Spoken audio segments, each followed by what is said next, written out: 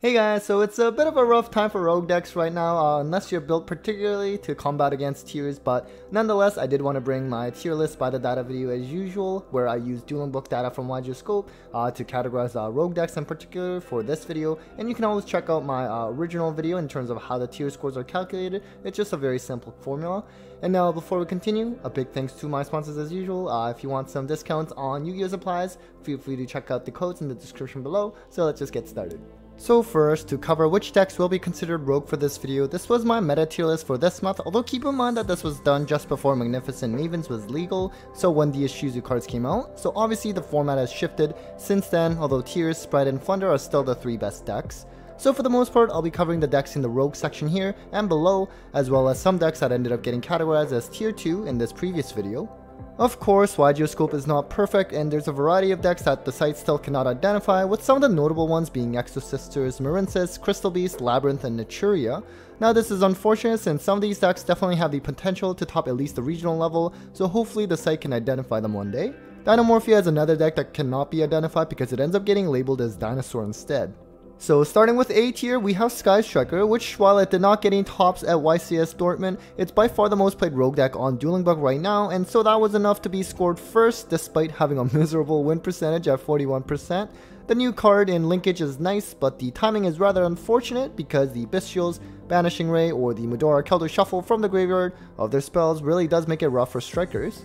Then we have Mystic Mind Burn, which actually did top the recent YCS, and I'm also just going to use this as a representation of stun decks in general, although that may not be entirely correct. A little funny that we're in this position where a lot of players actually cheer on these anti-meta stun decks to win because of the Ishizu tier format, and this deck actually did well performance-wise online with a 52% match win percentage. Next we have Madolche, which also did very well at the YCS relatively speaking, and this along with the Vernisylph package was built to combat tiers as they can Foolish, Keldo, or Medora for the Grave Shuffle, had a very strong win percentage at 57% as well, and if you're interested in how this deck plays, you can check out my live duel against Ryan Yu that I posted recently. Then to cap off A tier, we do have Heroes, which while it did not top YCS Dortmund or any YCS recently, it actually can do well against tiers if it gets to go first, because Darklaw is too overpowered. It's even gotten to a point where some tier players use Mask Exchange 2 to turbo into Darklaw in mirror matches, and Heroes can of course utilize many other cards like DPE and Dark Angel alongside with it. Then at B tier, we start with Runic, which I assume is more of the Runic burn strategy and was another deck that topped the YCS, although it did not score well on this list because not many players online run this strategy. Another deck with a high win percentage at 59%, the Runic stuff did unfortunately take a big hit with the release of Ishizu cards, as they can shuffle back the Runic spells that you can target with Fountain. Definitely had a strong but short run with Runic Sprite as the best deck at one brief point, but that time has passed for now. Next we have Mathmac, which sadly might fall even more after this month. The release of Bestials already hampered this strategy enough, but now with the Graveyard Shuffle along with it is a bit too much. Was in the tier 1 status for a couple of months in my videos, but sadly it's already back to rogue status for now. Then we have Dracoslayers, which is another deck that actually topped the YCS and is definitely deserving of a higher position than this, although it looks like it was not played too much online and that's why it scored this low. Has a good tier matchup, and I guess it can also play under Barrier Statue since Majesty is a wind. You can also check out the Pendulum deck profile on my channel featuring the one and only Triff Gaming. Next we have Tri-Brigade, which admittedly is more so Tri-Sprite, but I think I can still classify them as rogue for now.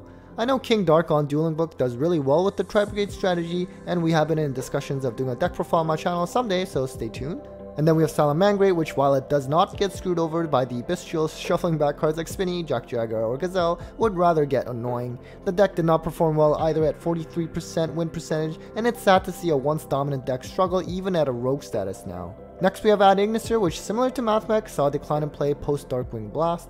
Special summons are crazy and aims to get a Tower Monster in Arrival at Ignister. The deck was still performing well at 57% match win percentage, and Vision on Dueling Book is usually ranked very high with this strategy if you want to watch him play. Moving on to tier C, we have Eldritch. Honestly, as a former Eldritch player, I think this deck is rather unplayable right now because Eldritch strategies usually play 2 Golden Lords, and with most decks main decking Bestials, once those 2 Lords are gone, which will be very easy to do by the way, this deck's game plan is just straight up over. The mills from the Ishizu cards are kinda nice for the Eldritch traps, but just not enough to do well in this format. Next we have Dinosaur, and as mentioned before, these numbers also include Dinomorphia values unfortunately. Actually did pretty well with the 53% match win percentage, but sadly it's just not the best in this format when Miss continues to be at 1. So what are your thoughts if Miss came back to 3 this format? Next we have Virtual World, where we honestly have not heard much from this deck in quite some time now, not affected by bestials at least, and doing pretty well with a 51% match win percentage, but certainly not topping any YCS events anytime soon. Next we have a deck labeled as Red Eyes on YGS Scope, which I feel is probably Dragoon Turbo, what used to be a monster that everyone complained about since the ban of Anaconda really has not been an issue at all, and I'm guessing this is more so played in a control strategies only now, and when paired with certain traps or floodgates it can actually be really difficult to out this strategy. Then we have another control deck in Altergeist, which did not perform well lately with a 43% match win percentage. There's probably better traps decks out there right now, such as Labyrinth or just anti-meta strategies, and so Altergeist is not really at its peak rogue status as it once was. Next we have a surprise entry in Black Wings. They of course did get new support in Darkwing Blast, although that was quickly looked over and we never saw any Black Wings top YCS events since then, but still really cool to see a classic archetype see decent amount of play online on Dueling Book.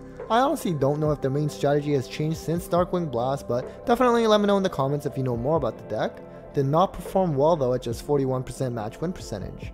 Then we have Dogmatica Invoke, which despite getting the Deer Servant back to 3 really is not doing much this format. The Bestials really messed the Invoke part up, not to mention the Grave Shuffle will finally be able to interrupt the Invocation return effect. Finally, in the C tier, we have True Draco, which actually someone went 6-3 on day 1 at YCS Dortmund with this deck, which is pretty wild in today's age.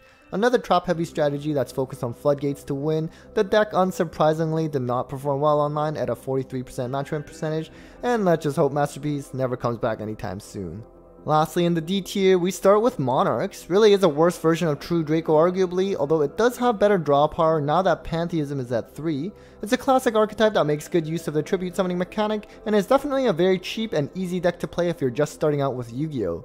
Lastly, it's sad to see that Drytrons rank this low, even below a deck like Monarchs. Obviously, Drytrons are better than decks like True Draco or Monarchs, but in this format with Bestials and Grave Shuffling, the deck is just in a really difficult spot right now and is just seeing a complete drop in play online, not to mention a miserable win percentage at 38%. It just got Ben 10 back only to get screwed by the new set releases, but maybe it'll return back to its glory days someday. Alright guys, so that was it for this month's Rogue tier list. Hope that helped if you were looking to play a new Rogue strategy, although of course it's a dark time for Rogue decks right now. As always, a big thanks to my Patreons, Eileen Dice Queen, Bolt Spider, Cybernetic, Brandon Jaren, Bear Alert, Spooky Boogie, and Stephen Phillips, and Chaz Blank, as always, for supporting the channel. You guys are awesome. If you're interested in joining my Patreon, link down below. Take care guys.